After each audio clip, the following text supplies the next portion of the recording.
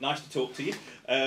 With that in mind, then, just describe to us about how you are at the minute, how you're kind of feeling, where your head is at, because you've had a bit of a knock and a suspension, but you came back last week. How are you kind of feeling?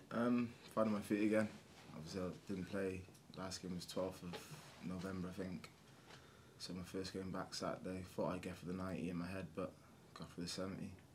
Is it difficult when you've got to try and come back after not a long period, but a period where you've obviously been quite frustrated, to immediately snap back into that mindset of starting straight away? When you're winning and you're watching the team win, it makes it a lot easier to sit at home injured.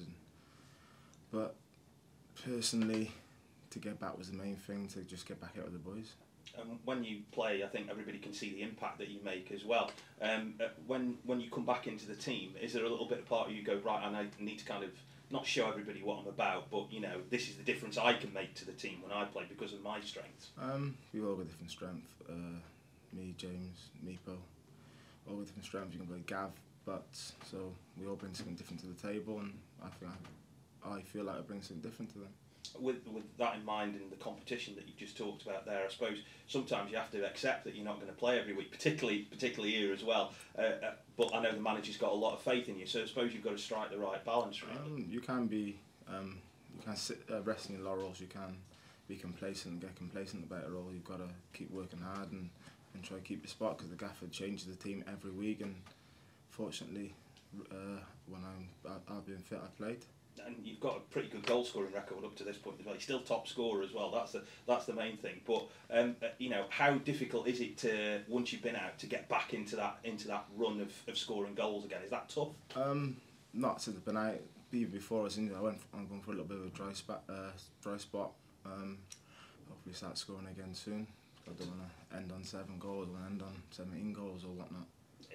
Is that something though that, like, when you're a centre forward, are you judged only on your goals, or is it something that in the modern game where you're judged on much more than just being a goal scorer, like your hold up play and that type of stuff? Depends who's judging. I'm a winner. I want to win games. I don't care about scoring 47 goals and becoming bottom of the table.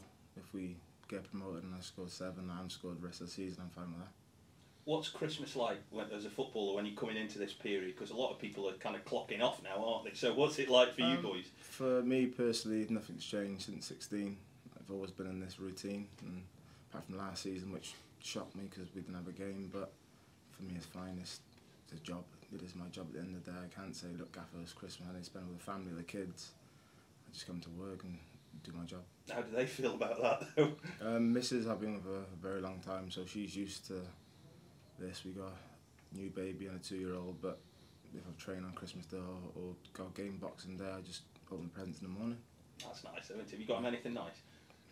You're not going to tell him, are you? In case he watches. Yeah, in case he's watching it. Last thing though, obviously, you've set yourself up for a pretty decent second half of the season now. Just talk to us a little bit about the confidence that's within the team at the minute, and where you feel you can go over the next, say, 6 months or so. The team's flying. If you would have asked us that season if we'd have been 11th this time of this part of the season, we would have probably took your hand off. Now we can push it a lot higher than that. I know the team's got the same motivation as me, and that we want to hit playoffs, want to get promoted, and that's the aim. We don't want to sit in League One for the next 3-4 years when we've got a good chance of getting promoted this year. I suppose the factor is we've got this weather here now and you can't do anything about it. That's the frustrating point being a footballer, isn't it, really? The fact that you've been injured, you haven't had the game time, then all of a sudden we hit with the weather. That's even more frustrating, isn't it, in the job you do? Yeah, that's taking out your hands. But if we come to the game, it's not safe to play on these pitches at the moment. It's not safe for the fans to walk around. There's ice everywhere. So it's more down to safety than us playing a game of football.